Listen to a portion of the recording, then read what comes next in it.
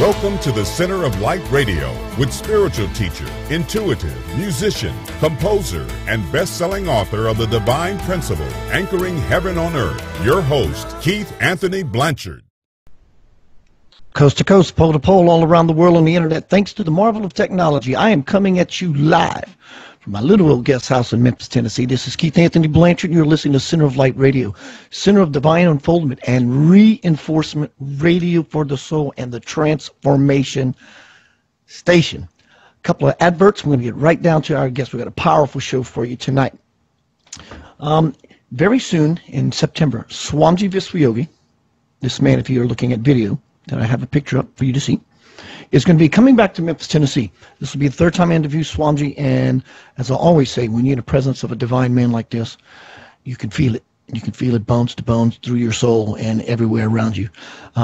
He's coming to town in his tour this year. His theme is healing the earth by purifying the water. So you can bet I'm going to be asking a whole bunch of questions, for example, about Fukushima, about the BP spill in the Gulf of Mexico, about the fluoride in our drinking water, about Flint, Michigan, hence the theme, purifying the earth, healing the earth by purifying the waters. I'm not sure exactly what date that interview is going to air, due to the fact that we're going to be videoing the interview as well as live on Facebook, as well as live on YouTube.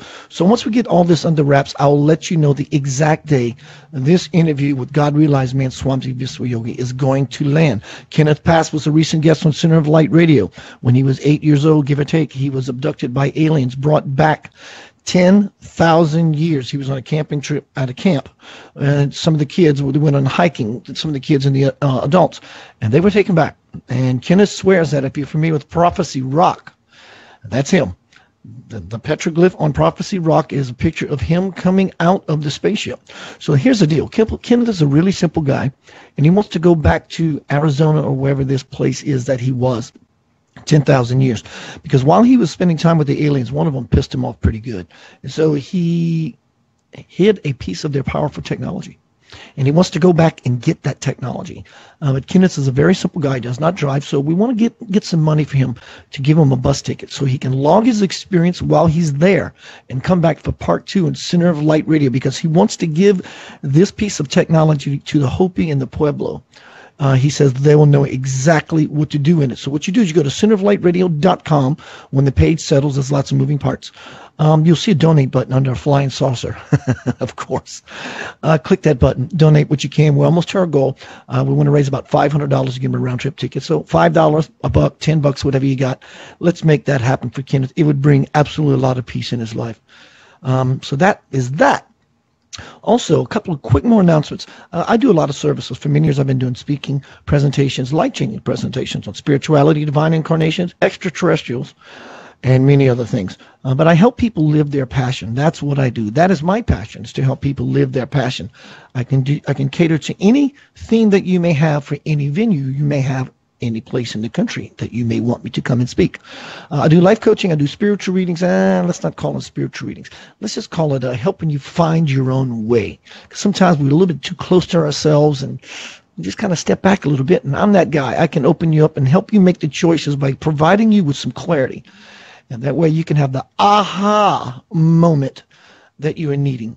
And that's what I'll do. I don't like calling it psychic readings or spiritual readings. That's just not the way of it for me. Also, if you have squatters in your house, spiritual squatters, you have some dark energies moving about your house and they're not paying rent and you want them gone, contact me. I guarantee you that I will not leave you until we are successful with our endeavor of bringing your house back to the peaceful home that you desire and deserve. Now it's time to get down to Center of Light Radio business. Make sure you dial 888-919-2355, 888-919-2355. If you want to be in the show to speak to myself or my phenomenal guest that we have today, Azra Bertrand, and we will be discussing, and I'm curious to know a little bit more about this, and I'm sure I'm probably going to know exactly what he's talking about, but by the name of it, I'm just not sure yet. We're going to be discussing womb awakening. Azra Bertrand, MD, is founder and director of the Fountain of Life Grail Mystery School and co-author of the groundbreaking new book, Womb Awakening. Initiatory wisdom from the Creatrix of All Life, along with his wife, Seren Bertrand. The Womb Awakening book has been described by New York Times bestselling authors as masterwork of beauty, power, and mystical truth, a mystery school in a book, and a magical, sacred, feminine transmission. Azra graduated from Duke University School of Medicine and has been a pioneering doctor, alchemical scientist, and spiritual guide for 20 years.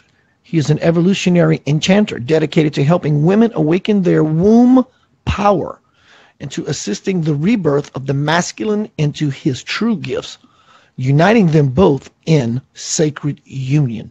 Immersed in the study and shamanic practice of womb consciousness, he draws on rich veins of wisdom from many traditions and has assisted over, listen to this, and has assisted over 25,000 people to heal on physical, emotional, and spiritual level. You can find Azra Bertrand more about his work at www.thefountainoflife.org. Welcome back to Center of Radio, my friend, my brother. Thank you, Keith. I'm excited to be here today.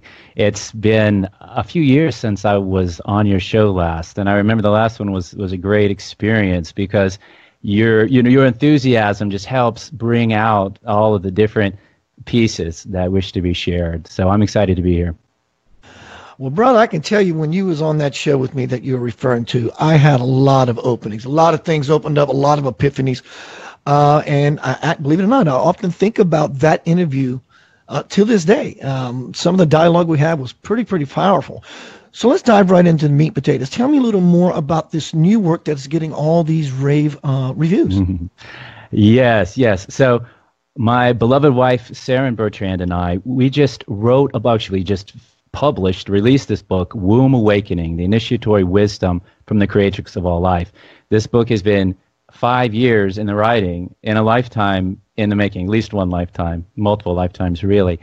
And really what Womb Awakening is, it is a treatise or a manifesto and a mystery school in a book. And it's about the revolution of feminine consciousness that's coming onto the planet. Now, when I say that, often men start to feel a little uneasy. Am I included? Am I a part of this? But this is a revolution in consciousness for men and women, obviously, and I'm interested in it. And it's a fundamental shift in where we are going, really, as a planet and as a race and as a species. And so in this book, we've written a lot about this. And tonight, what I wanted to do was to speak really about the science behind womb awakening. And my background, as you mentioned, I'm a medical doctor. I've done research at the National Institutes of Health here in the U.S., which is a big research institute for those who don't know that, on primal bonding and attachment, and mother-child bonding, and an interest in physics. And so one of the most interesting things is that as we, along with this real shift in consciousness that's coming onto the planet, there is a shift in the science. There's really, science is undergoing a big sea change, really a complete shift from what people used to think of as a very concrete, practical, what I would call a Newtonian worldview, really mechanistic and materialistic, to more of a quantum worldview. And in that quantum worldview, just as the ancient Taoist sages wrote about and the ancient Vedic sages wrote about, there is this ground of consciousness, this yin field, or what we call a quantum womb field, from which births amazing things that would be considered miraculous. And so I'm excited to just share a few of these stories. It's really huge. We wrote 520 pages about it with over 400 references. But tonight there's some key pieces I'd like to share with everyone. Yeah, by all means. The last dialogue you and I had, there was, I'd say, a good bit of this kind of perspective, way of seeing things. And no pun intended, the womb conversation we had about it opened me up. It gave me a new birth of way of seeing the as above, so below, the micro and the macro. Yeah, exactly. Well, it's done the same for me as well. So we'll continue. It's a rich field. We spoke about certain things last time, and I wanted to bring in some new pieces this time. And so let's begin with our biology. So last time we were speaking a lot about the revolution in physics, and we might touch that again tonight, but let's talk about our incredible biology. And the piece I'd like to begin with is something called menstrual blood stem cells. And this idea of a spiritual medicine and a regenerative medicine, and I'll just tell people a little bit about stem cells, just a little background, so you understand a little more about where we're coming from. So we all start life as a single fertilized egg from our mother's body, one egg, and then that egg divides into 2, then 4 cells, then 8, then 16, then 32, etc., and eventually differentiates into this full adult human of 50 trillion cells, all from that single cell, that one cell that contains within it the codes of life, this power to create an entirely new body, to create organs, to create any cell in the body, a heart cell, a blood cell, immune system cell, etc., all come from this single egg. That is the quintessential stem cell.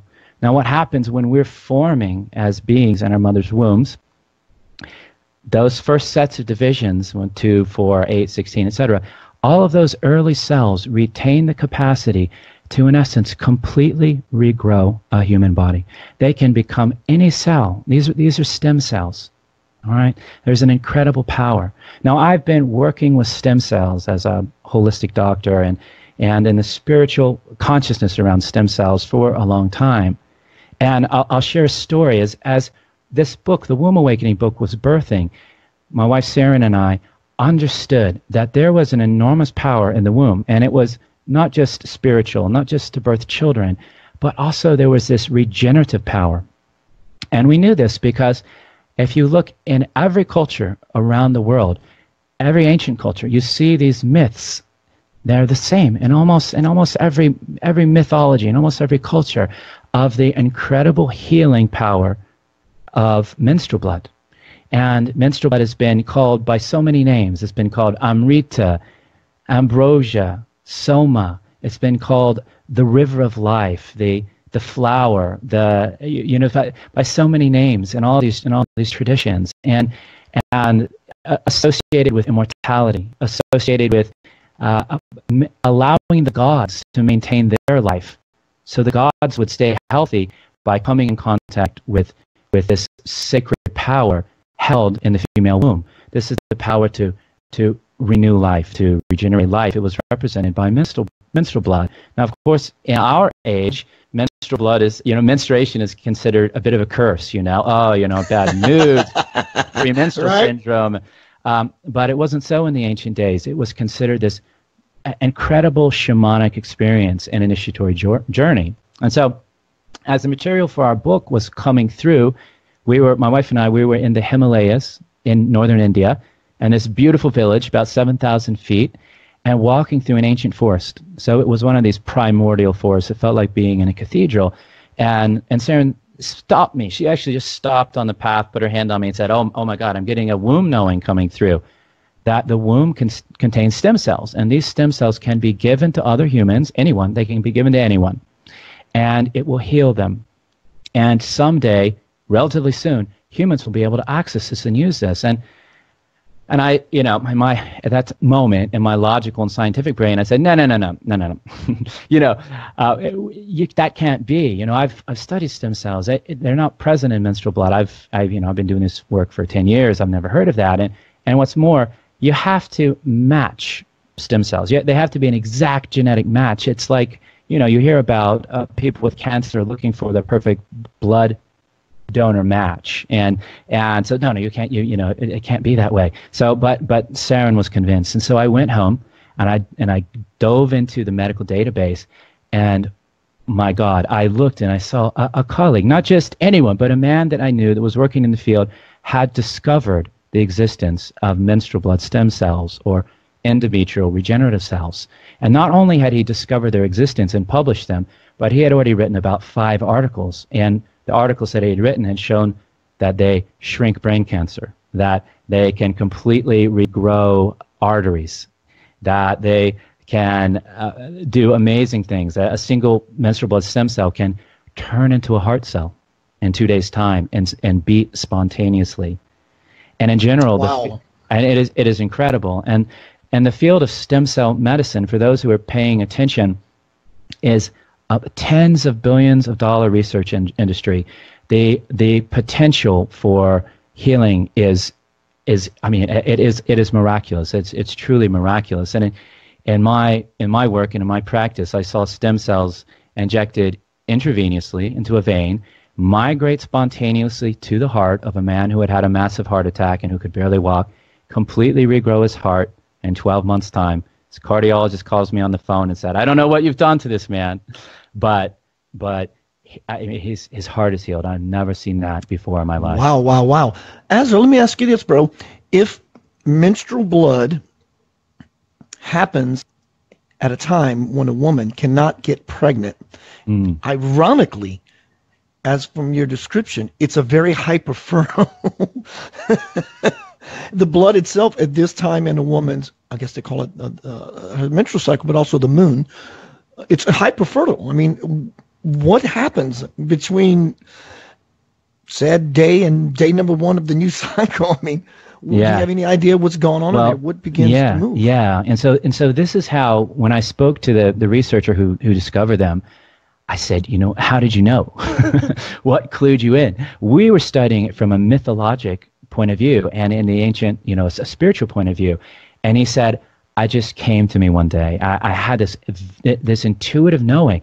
How is it that because it's the lining of the womb, it's the endometrial lining that sustains the life of a child, that becomes the placenta. Half of the placenta comes from the mother, half from the baby.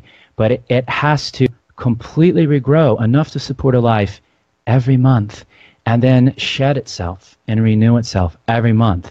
So if you can imagine how rich and fertile this womb lining is, it's like if you can imagine a fertile soil that grows this incredible garden, but it somehow is renewing itself every month. Well, this is the magic of these stem cells that have the power to do this. And it is truly an incredible power. It's the power to create life.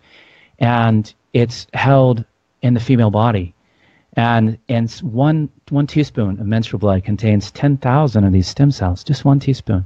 And month after month, it comes as this gift and a blessing. And that was what it was known as. The moon, when menstruation was known originally to our ancient mothers and fathers thousands of years ago as the blessing. It's the blessing of life. So I am starting to understand from our previous conversation as well as this one, the womb is not that which most guys, most people think it is. It's so much more. It is constantly being imbued with life-giving properties, life-giving energy, even though it's not in creating life per se in the form of a child. It is always keeping itself fertile, always keeping itself, so to speak, trigger happy, ready to go at any moment it needs to be. And it's and everything just bursts out of that. And last time you and I, we talked about cosmic womb, and the picture I'm getting now is I'm seeing them. In fact, I'm not seeing any separation whatsoever. It's the same. It's just a portal for the cosmic life stream. As above, so below. The microcosm, the macrocosm. And this is the nature of the book we've written, Womb Awakening. It came to us in a download. So Seren and I, as we met each other, opened our hearts to each other, and fell in love, it was through our relationship and our love and our openness that all of this information started coming in. And we began to really understand, wow, the spiritual power of the womb. And men, of course, don't have a physical womb, but men do have a hara, as it's known in the Japanese tradition. Hara was considered the center of gravity or the center of movement. And so anyone who is familiar with the Shinto tradition or Japanese martial arts, karate, knows that you move from the hara, and when you move from this center, then you are moving with the force, so to speak. You're moving with the flow of life. And hara actually means low belly and womb in Japanese, and it was the same concept in the Taoist tradition in China, the lower dantian, this amazing magical center, but it's the womb center, so it's a spiritual center as much as a physical center. And not only that, but for thousands and thousands of years, really hundreds of thousands of years, the entire globe, every culture, every corner of the globe was a part of a vast womb religion that recognized this incredible power and that honored it and did whatever it took to protect it and activate it and bloom it open, men and women. And through that, amazing new creations of consciousness would come onto the planet, not just physical children, but creations of consciousness. And the womb was the center of our human spiritual evolution for literally hundreds of thousands of years, and that changed about 5,000 years ago with the advent of a more patriarchal religious and cultural movement on the planet. Would you say that you and Seren are the front runners of an old new technology? Yeah, exactly. Right. We sometimes find ourselves riding the ancient new path of opening into womb consciousness, because it's absolutely true. It's an ancient path, and we are sharing it in a powerful way. And we are not the only ones, though, but this tradition, we're standing on the shoulders of giants, so to speak, giantesses probably, because these traditions are present in so much. They're at the base of every spiritual system, and we write about this in the book, how that is, and every mythology. And in this modern day, there are people pulling together pieces of the story. And for us, as we began to learn about all of the different pieces, we wanted to pull it all together into literally a mystery school in a book. And that's what this book is, Womb Awakening. It's written in a state of feminine consciousness, and we'll get to this in a moment too, because I want to speak about the brain and feminine consciousness and what that means. But we wrote it from a state of feminine consciousness, so it's flowery, it's poetic, it's imaginal, it's mystifying and mystical, and yeah. But that was the goal, was to pull it all together into one place, so people could appreciate how big this piece is. It's a new cosmology, really, a new way of viewing the world. So as you mentioned a little earlier, it's obvious that when you and your wife met, something beyond your own understanding was blossoming, and the linear timeline has to go by for you guys to make sense of this. And so now that you guys are working together, and you have the success that you're having so far with this book, or other people wanting to jump on board this train? Well, there is an incredible energy behind this, and what we like to say is we're grateful that this grand idea, this grand meme, is using us to get itself back into the world. And so we are vessels. It does not come from us, of course. And what we see as we look around is we see so many people are tapping into this stream and sharing it in their own ways, in different ways, different pieces, different elements, different flavors. And we joke and we say, well, remember 30 years ago, 35 years ago, yoga was this very esoteric thing, you know. A few people did yoga. They were typically they were typically devotees of gurus, and, you know, maybe in California a little exception there, but really it was not very common.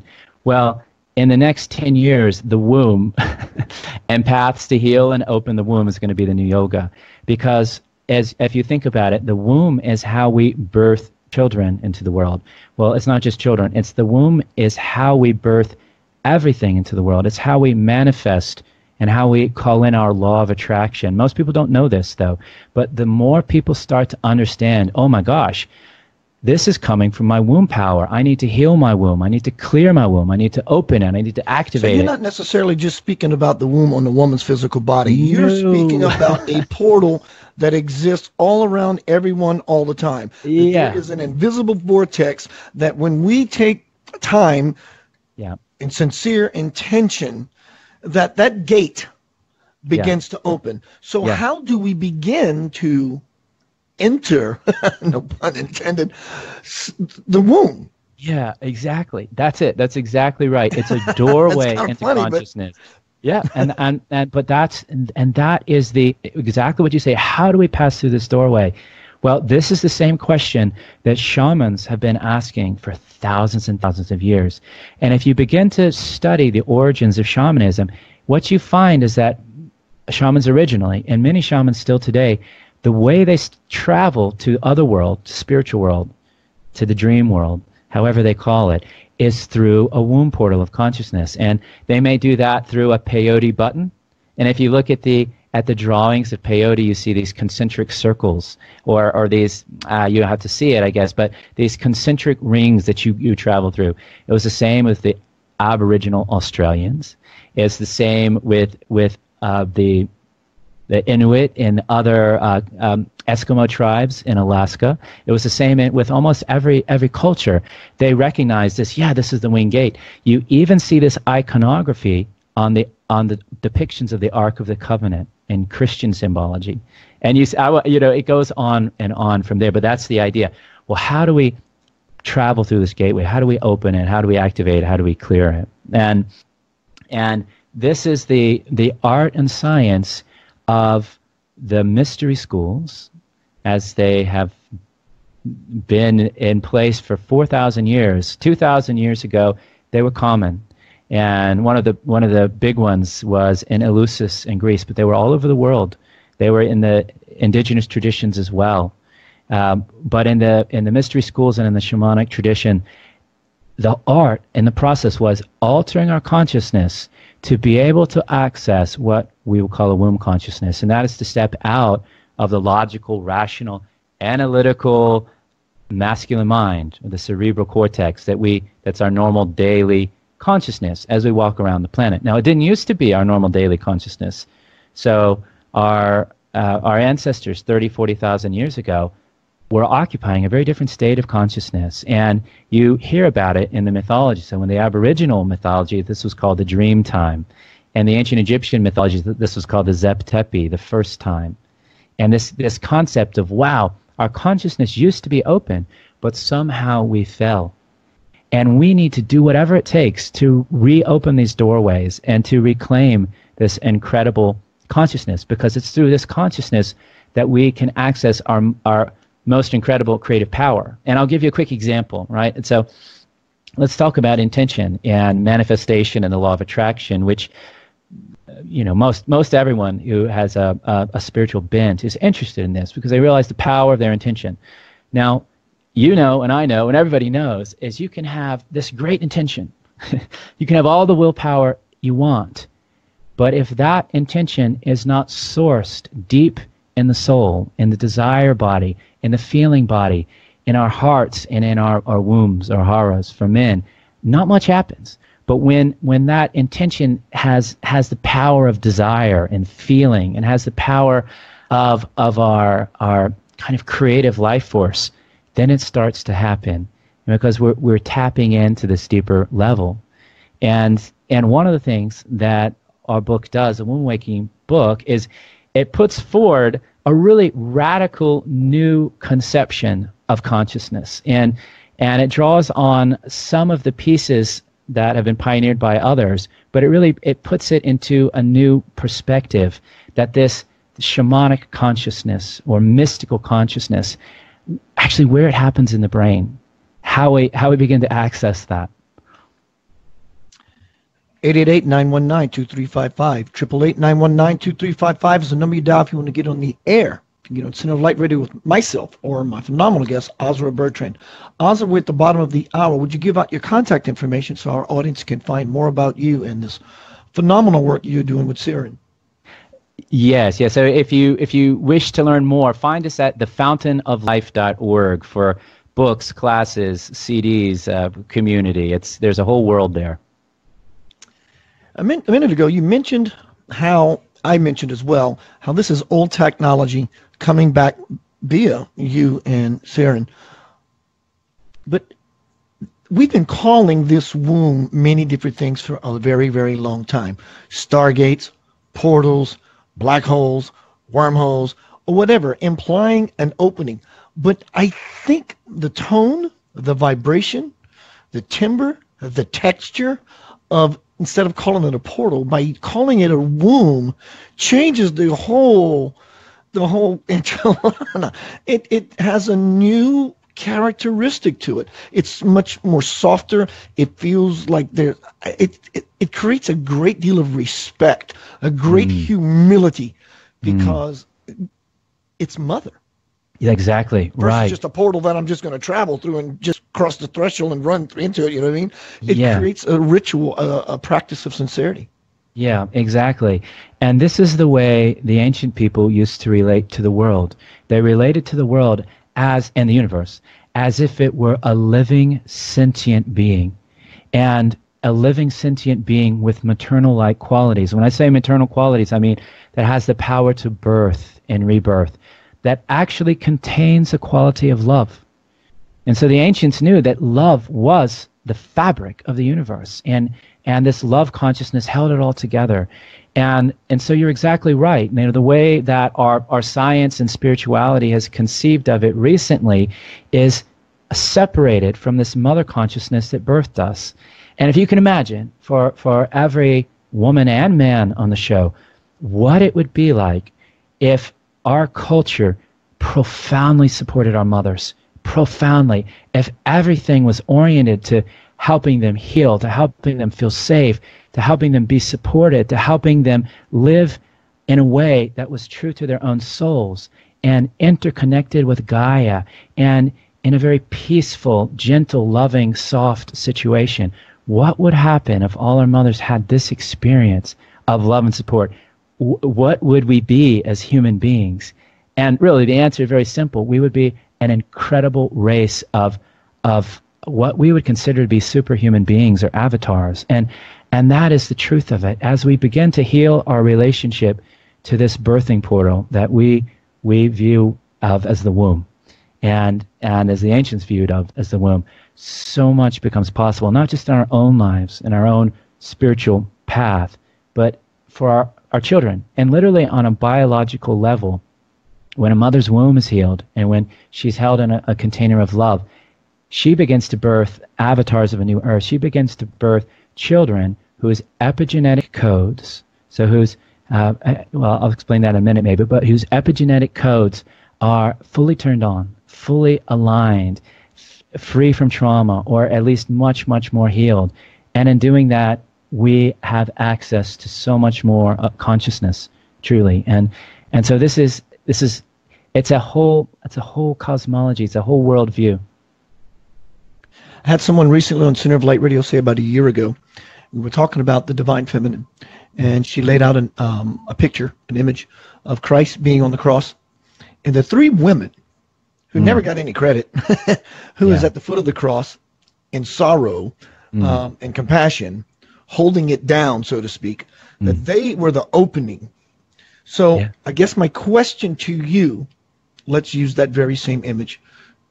Jesus being crucified, three women on the ground, being very compassionate, and being open.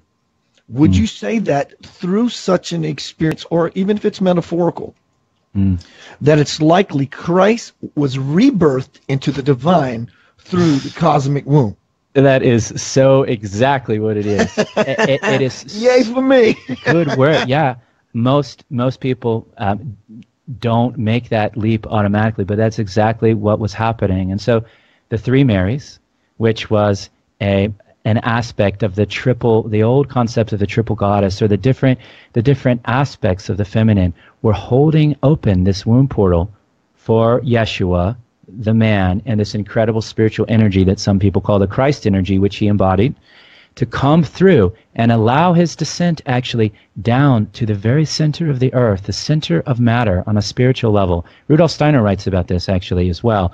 and to bring this incredible spirit and cosmic consciousness down to the center of the earth to free Sophia and free the earth, who had been trapped under several thousand years of oppression. This was Yeshua was one of his missions, and also in the process rebirth himself, right? And Yeshua was in the tomb for 3 days, and he was anointed on the way down by Mary Magdalene. He was anointed, he was greeted as he came out by Mary Magdalene, and Mary Magdalene was the womb portal, along with the other Marys that ushered in and helped create this journey and make it possible for Yeshua. Now, interestingly, we write a lot about this in the book, but the symbolism is profound. There's so much symbolism, and it's not just in the Christian tradition, but this same concept was present in the Egyptian tradition with Osiris and Isis and Nephthys midwifing his rebirth. And so, anyway, it goes into many traditions, but the name Magdalene was a priestess name. So the name Magdalene in the ancient Semitic languages, mag, meant great or magical. Dal, as in the Semitic letter Daleth, meant portal or doorway. So the name Magdalene means magical doorway or magical portal, and it's the womb portal. And the Daleth, was originally a womb symbol. It was a downward pointing triangle, which is the oldest symbol of the feminine womb in existence, going back tens of thousands of years. Isn't that the symbology of the Star of David? That you have a triangle coming up and a triangle coming down, that one is the extension of, let's just say, heaven, divine feminine, expressing itself down where we are, and us back up to it, and that creates a marriage or union. Or the womb begins to open up through your sincerity of being birthed back into the divine. Yeah, exactly. That's exactly right. Right. So the Star of David, the Seal of Solomon, was one downward pointing triangle interlaced with one upward pointing triangle, and it's the same in the Sri Yantra and the Vedic traditions. The same concept of the interlaced triangles. The down pointing triangle represents the feminine energy. The up pointing triangle represents the masculine energy, and it's a symbol of sacred union. And this is one of the keys in creation. Is bringing together, uniting the masculine and feminine flows. And when those two flows are united, amazing creations of consciousness can come forth. Just like it takes a man and a woman to come together to form a baby, a child. Well, the same thing is happening with the masculine and feminine energy flows. And it goes beyond even just male and female, because any man contains both of these energy flows. Any woman contains both of these energy flows. But when, as Yeshua said, when the two become one, and shame is trampled underfoot, and then you can enter the queendom of heaven. And this is another great fact, right? So the kingdom of heaven, as it's translated in all the Bibles, the Aramaic phrase for that is Malkuta Deshemaya. And Malkuta Deshemaya, literally, it means the queendom of heaven, the queendom of shimmering light and sound. And Malkut was a name for queen, and was an old goddess in the Middle East a long time ago, before Yahweh in the Judaic tradition. And so, right, the queendom of heaven. This is how we enter the queendom of heaven. And go ahead. Is there a meditation that you would offer for one to be able to move into the womb of the cosmic womb, the spiritual womb, would be it on whatever plane it's on, the etheric, and I'm sure it's on all of them because there's a hole between here and heaven. But is there a particular meditation or imagery that you would invite or support someone in as they would meditate, so they can find themselves nicely in such spiritual energies? Yeah. Well, absolutely. It can be a very simple, and I'll say this. We made it easy for people. We included a lot of meditations in our book. So the Womb Awakening, the Initiatory Wisdom of the Creatrix of All Life. We put many meditations. And not only do we have written ones, we actually have audio journeys. So there are... You just read my mind. I was about to say, today when we sound checked, after all these 4 or 5 years that I've been knowing you, you never told me that you was a musician. And I said, what? Yeah. So tell me about this album you and Seren put out. Right. So it's called Sacred Sounds of the Womb, and we created it. It came through in 2014. It took about a year, and we had a lot of help from some other talented artists, Linda Go, Liz Lang, and producers. And what the Sacred Sounds of the Womb is a journey into womb consciousness. So it is a cleansing and purifying CD. It's a journey of spiritual consciousness as much as it is music. But what it contains... So just by the idea of playing this music, because it was created with the intention from that space, it makes sense to me that when someone would play this music, they automatically, effortlessly become put into the flow of said intention, hence the womb music. Yes, exactly. Lovely. Well, that was the intention. And the intention, so part of it is the toning of sacred sounds, that it also has a rich background of vocals, layered vocals and didgeridoo and an ambient soundscape as well behind it. So it's an evocative album, but the sounds and the tones that came through are sacred seed syllables from the ancient language. So we call this language the Nostratic language. It's the language that predates any known language, but it contains the seed syllables common in so many of the sacred languages, Sanskrit, ancient Egyptian, etc., some of the ancient Semitic languages, etc. And so, yeah, exactly. So it is a journey into womb consciousness, and that's why we created the album, and it takes you there. Believe me, this if you listen to this CD and you dim the lights and you put on a little bit of sage or incense or something, it will take you right there. It's not lightweight music. It will open doorways for you. Sounds like something that could be entertained before bedtime. Well, yeah, we listen to Seren and I actually listen to our own music, and we do it because what came through was beyond just us. We opened the doorways, and this energy came through. When we connect to it late at night before sleep, we just dim the lights and we go into this incredible altered state of consciousness, and then that consciousness really perfuses our dreams and calls in a certain frequency of dreaming. And this is one of the pieces I wanted to get to as well. And so it's such a vast topic. I'm trying to figure out how to succinctly speak about it. But it's that essentially the cerebral cortex, which is evolutionarily speaking the newest development on the planet. So the neocortex, what we think of, we're told that this is what makes us smarter, quote unquote, smarter than animals, although that's really debatable how smart we are as a species. But anyway, right. But it's this neocortex and the cerebral cortex in general that supposedly gives us our intelligence. But it does in a certain way. It's a certain kind of logical, analytical, rational intelligence that gives us the capacity to get certain things done and created in the physical world. However, there is a far deeper and vaster consciousness in the brain. This is the what we call the primal brain, or the deep brain. And the architect or the governess of the primal brain is a little known region of the brain called the cerebellum. Well, I mean, it's well enough known that it exists, but little known what it actually does and how it actually functions. And so our dreaming, our creativity, our mystical states of consciousness, shamanic consciousness, spiritual consciousness, our ecstasy, our ability to lose ourselves into flow moments in an athletic event or in dance or in lovemaking, or all of these things come from deep within our primal brain. They originate in this mother consciousness that's down below the thinking analytical mind. And we, through all of our research and our own intuitions, began to put together this picture of, wow, there are truly two brains in our head.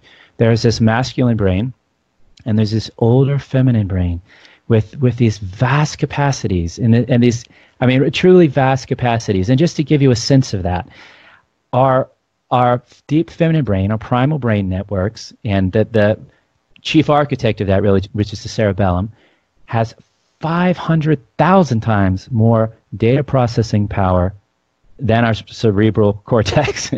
500,000 more times. So if you want to change your state of consciousness, begin to work on this deep brain center, on this deep, we call it a feminine brain because it's the mother. It actually is the ground from which our daily waking consciousness births.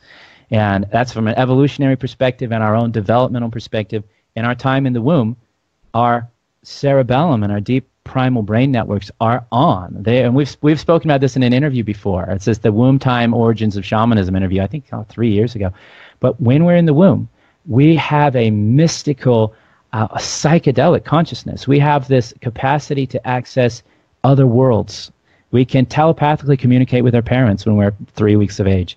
We begin to move in our own rhythms spontaneously when we're 7 weeks of age. We actually, it can be seen when you put on a little EEG, which is it just reads the brain waves of the baby when they're in the womb. So you put a little electrodes on mom's belly. You can see that they're in the latter parts of pregnancy, baby is in dream state, is in REM sleep state, which is a dream state. And so this is a dreamtime consciousness. And of course, we know it in children. You ask a 3-year-old child, what was life like before you came to this planet? And they'll tell you. They'll tell you what they were doing in their past life and why they're here and what they've come to do and who you are and what you're supposed to be. And that begins to fade by, say, age 5, 6, 7, 8, when more of the cerebral cortex kicks in. But here's the thing, is that we all have these pathways imprinted in us, and it's just about opening them and reaccessing them. And so it's really astounding to see that everything we associate with what we call the feminine temple arts or the shamanic arts or the deep spiritual arts begins to revolve around the cerebellum. So our what's called embodied memory, or the feelings held in our body, or embodied movement, embodied consciousness, this is all routed through the cerebellum. And using sound. So this is why we created the Sacred Sounds of the Womb album. And as you know, as a musician yourself, sound takes people places. Why is it that you are drawn to be a musician and perform at night when the lights are low, or these great like red lights or purple lights? Well, it begins to recreate its own shamanic experience, and moving and dancing as you do this, it takes you right there, and you know about this ecstatic state that comes. But it's the same that's been practiced throughout the ages, really opening these deep brain networks. Yes, I do know about that place, and a lot of my musician friends, we call it the zone, and we call it digging in. We also call it getting in there and making a sandwich. But the point of it all is, I know that place, and my drummer and I mean, we have a library of licks, but when something happens, I'm playing bass and he's playing drums, and we do a lick that is just off the cuff, and it is not close. It is so exact. It's one spirit that moved through both of us and performed the particular lick. But that being said, I wanted to ask you, when you mentioned just a bit ago about the child being aware in the mother's womb that still has access to the cosmic womb and can experience other things. I want to know if you are of the belief, do you have any wisdom in the field of, or just your personal thoughts about it, about the child entering into the mother before it is birthed? Do you think that in the beginning of conception that there might be little to none, and then as the fetus begins to grow and birth becomes imminent and it's going to happen, that the consciousness of the child begins to settle into the body more and more and more and more? Or do you think it just happens at birth, or do you think it's in there at conception? Yeah. Well, so we know a lot about this, and through our own deep shamanic journeys, and also the research of luminaries like Stanislav Grof, who did pioneering work on what happens in the womb, both with LSD psychotherapy as well as shamanic breathwork psychotherapy, and also all of the myths and traditions and stories from all the different world religions. And what we know is that the baby, that spark of life, the soul or spirit energy of the baby, is fully conscious before he or she even comes in. And in many of the African indigenous traditions, and not just African indigenous traditions, but other indigenous traditions, there was this idea of contacting the spirit of the baby or the soul of the baby, of creating a soul song to help bring it in and guide it in.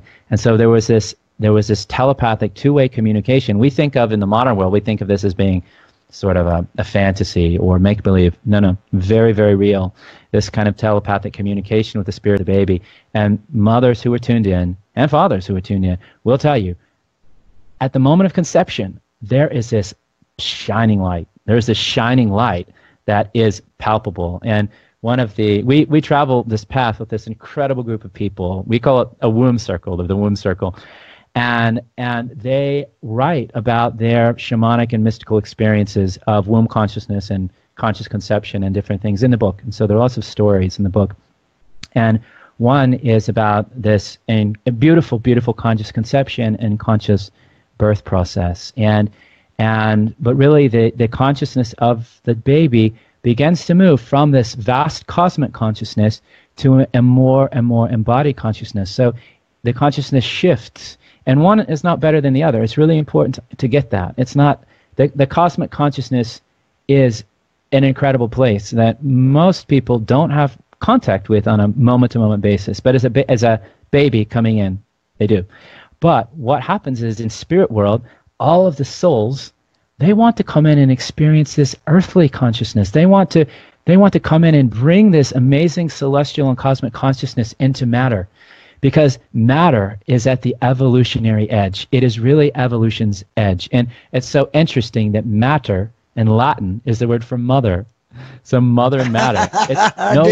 It's no coincidence. And the root of matrix, or a matrix is a field or a container of energy, of perception. And so as the baby wants to come in and experience this cosmic consciousness in the body and on Earth, because Earth has the potential to be Eden. It's just a shift in consciousness away. And Eden was not, it's not a fairy tale. These myths have more truth in them than I don't know. They're true in essence. Isn't it correct that at the moment of conception, I don't know if you said this, it was so much, and I love our conversation because I'm trying to digest all of it, that at the moment of conception, when the sperm enters the egg, that there is a burst of light? That's true. That there's literally a burst of light. I thought I saw that on video recently. It's there. I mean, look it up. Probably find it on Google, YouTube, and look it up, and you'll see the burst of light. And I'm going to tell you something else that's going to blow your mind. In the creation of the universe, there was, in the first few moments of creation, there was no light, because the clouds of particles were so dense and so thick, light couldn't travel through it. But early on, the particles cleared, and there was an incredible burst of light as the protons and the neutrons came together and formed the atomic nuclei. This is in the very beginning, this phase, or this pulse of the universe. There was a moment of light where this incredible burst of light shined out in the birth of our universe, mirroring the conception, our own conception, when the sperm joins the egg in the human development. So you will see these microcosm, macrocosm relationships that are obviously no coincidence. It's entirely statistically improbable. This is one of a billion quote-unquote coincidences, but it's truly this magical, coherent, living superorganism of a universe and even a planet that we live on. Someone told me a while back how we're talking about the size of infinity, that it all fits on the head of a pin. So again, microcosmic, macrocosmic, if all of the macro fits into the micro, it's everything, it's everywhere. There's nothing it is not. The whole thing is this living, breathing womb bed. Exactly. The whole thing is this living, pulsing, incredibly conscious, incredibly loving, incredibly connected, incredibly quantumly entangled womb bed. Entangled, that's the word I was looking for. Thank you, brother. Yeah, right. The quantum entanglement is that's a whole nother piece. Isn't it? It's almost so easy. It's difficult to understand. I mean, it's so rich, and there's so much to it. But as I have interviewed you quite a few times on these types of subjects, the more I get my monkey mind out the way and stop trying to logically process it and just to sit back and take it in, it just settles in me a lot more nicely, a lot more effortless. And then believe it or not, in that softening to hear the interview that you and I have and the dialogue that you're putting to me, there's so much more information encrypted in it that I could not have heard otherwise, because I'm too busy in my monkey logical mind to be able to even be in that kind of bandwidth. Exactly.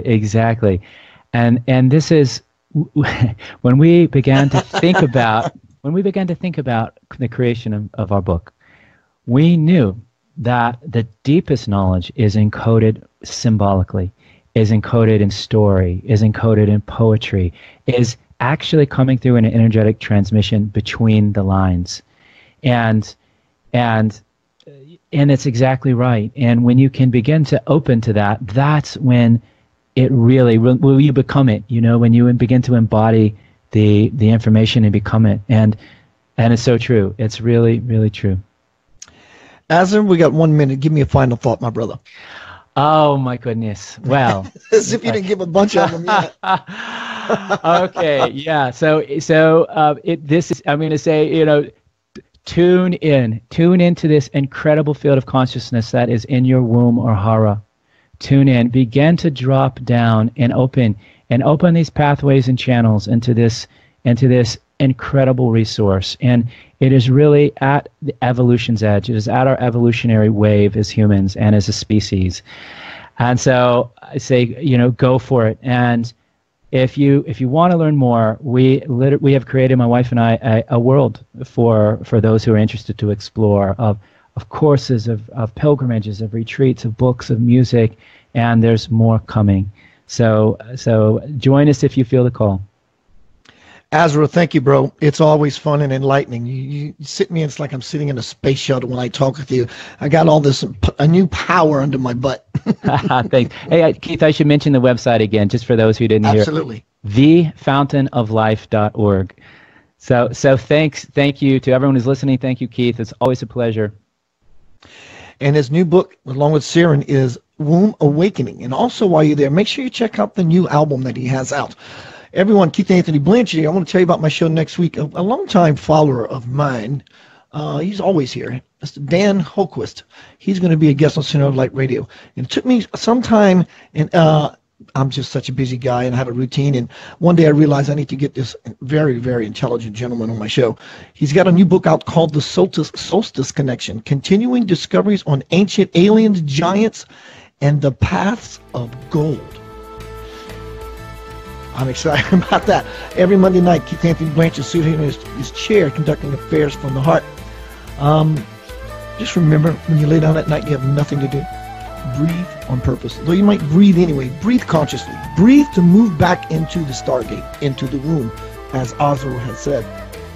And I promise you, when you find yourself through the ceiling of thought, you will find yourself as well in profound, deafening silence. If you achieve that place, something gets birthed. Peace, love, and light to you. I will see you soon. Have a burst of light evening.